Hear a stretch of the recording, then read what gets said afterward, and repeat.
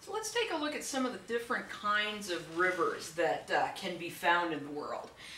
If you decide to study geology, you might take an entire semester-long class called fluvial geology. And fluvial is just the fancy geology term for rivers. And obviously that means if we can have an entire semester about just rivers, there are all kinds of different rivers and all kinds of unique things out there. But today I'm just going to look at two distinctive types of rivers to give you an idea of how and why rivers can have such different characteristics. We're going to start out looking at the braided stream. A braided stream has multiple channels. So you're going to have a whole bunch of different channels that basically split apart, and then they'll come together, and then they'll split apart again and come together, and they'll be separated by these piles of sediment. These occur where there's more sediment than a stream can move. And that's very typical in deserts and glacial areas. So you'll see a lot of braided streams in those kinds of places. And well, that's because in deserts there's not a whole lot of water, so there's going to be more sediment than the stream can move. And in glacial areas, there's usually a decent amount of water, but the thing about glaciers, these thick masses of ice, are very, very effective at grinding up the rock underneath them, so there's a whole lot of sediment. So what do these braided streams look like? Well, we can see right here, notice these piles of sediment, and the river kind of comes apart, right? One part of it flows there, one channel flows through here, one flows over there, and then they kind of come back together. We can see the same thing here, right? There's one channel there, there's another channel here, there's one over there, and separated by these piles of sediment. During flood events, this whole thing will flow as a single channel, but during most of the time, that's what you see. Now that's a very different sort of stream from a meandering stream. Well, to meander means to kind of wander around aimlessly, and that's sort of what these streams do, right? They kind of wander this way, and that way, and this way, and that way. Very sinuous, very curvy. And so these meandering streams have a single sinuous channel. So one channel, and it's going to be really, really, really curvy.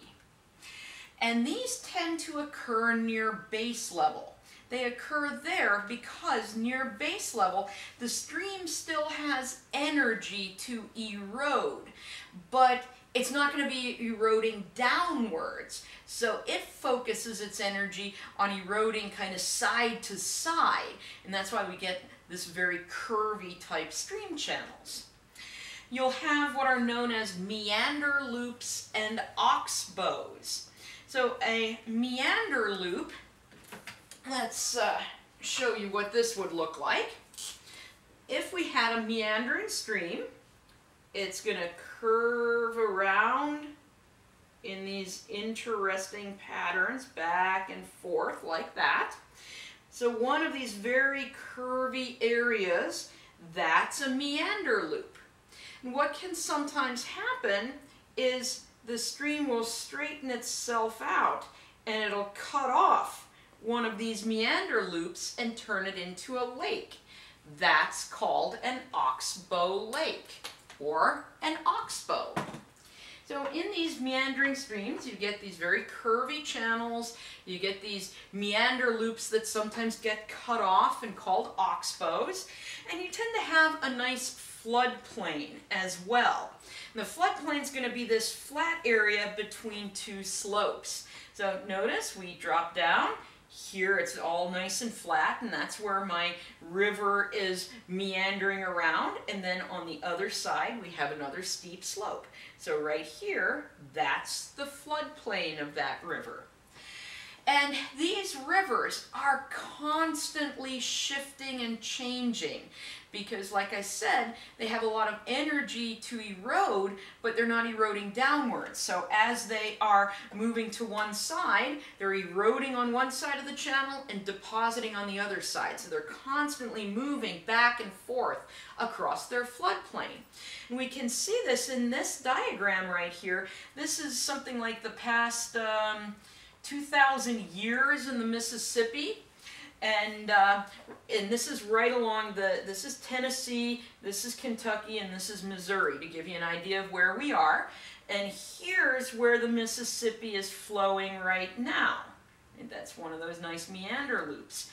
But all the different colors represent where the Mississippi was flowing in the past, which shows you that these meandering streams are constantly shifting their channels across that floodplain. So let's talk then a little bit about floods. Floods occur when more water enters the stream and it enters the stream faster than it can flow away. So it's almost like a traffic jam in a stream, right? I-45 near campus, when everyone's leaving school, it starts getting a traffic jam because more people are trying to enter I-45 than can actually, drive on it. And so you get this backup. And that's really what happens with a flood. You have all this water trying to enter the stream, and it's trying to enter it faster than it can be carried away. So you get this backup of water. That's the flood. These are commonly caused by rainfall, heavy rainfall, or by snow melt. If snow melts too rapidly, you can get a flood occurring. So this is the Mainz River in Germany, and this is on a typical day, and there you can see it in a flood day, right there. Normally I'd go walking my dog down there, but not during this time. This is some of the damage caused by a flood.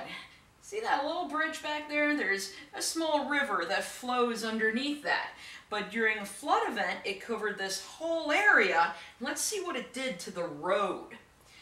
There's that little bridge, and so normally the stream would be flowing under that. This is not the Mississippi or anything. This is just a small river, but look what happened to the road when we had this flood event occur. So these floods, when they happen, can be very powerful forces. So obviously people are going to want to try to limit the amount of flooding that we have, or try to limit the impacts of flooding. And so we use a few different tactics in flood control. And you'll see some of these around your neighborhoods. A really common one in this part of the world are these retention zones. And a retention zone is designed basically like this. Notice this area is lower than the neighborhood, right? You see that little hill. And the idea behind this is the floodwaters that would be flooding that neighborhood end up in here, right? It's going to be a temporary lake. This area is lower than the neighborhood, so all the floodwaters are there. They can accumulate and sit there without flooding the houses. All of this is grassy, right? It's permeable. That means water can soak into the ground there. So the floodwaters just sit there for a while, soak into the ground, join the groundwater system. This is what also something we call multi-use, where when there's no flood, people can, play baseball and football and stuff. And in a flood, well, you're not going to be, playing baseball, but hopefully your house won't be flooded. And there we can see one of these things actually doing its job, right? This is lower than the surrounding neighborhood, and we have some water accumulated there. These are effective up to a point, right? There's only a limited volume this thing can hold. And for example, this location in 2001, when Tropical Storm Allison hit, there was so much rain at this location, this retention zone filled up, and the neighborhood flooded anyway. So they can be effective, but recognize there are limitations to these. And you can also have diversion channels.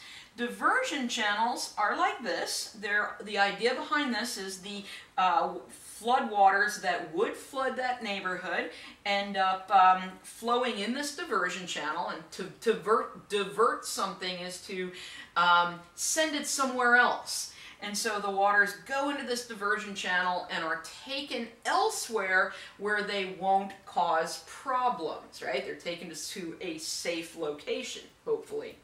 Here you can see it again in action, filled up with water. And very much like those retention zones, these are effective up to a point.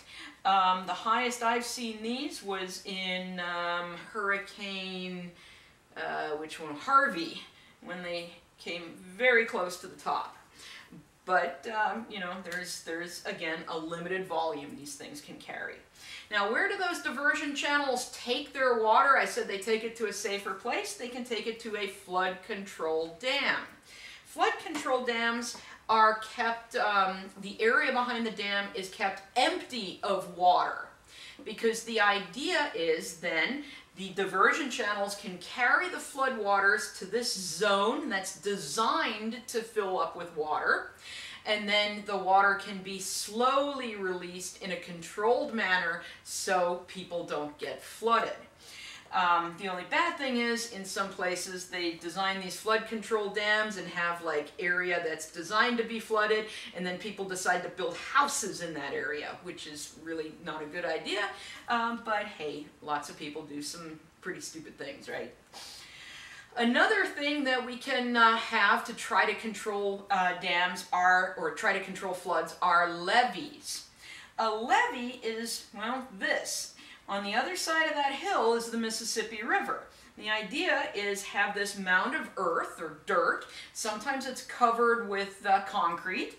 And if the river starts to rise, well, it has to rise much higher to get over that artificial hill of dirt to flood the land on the other side of the river.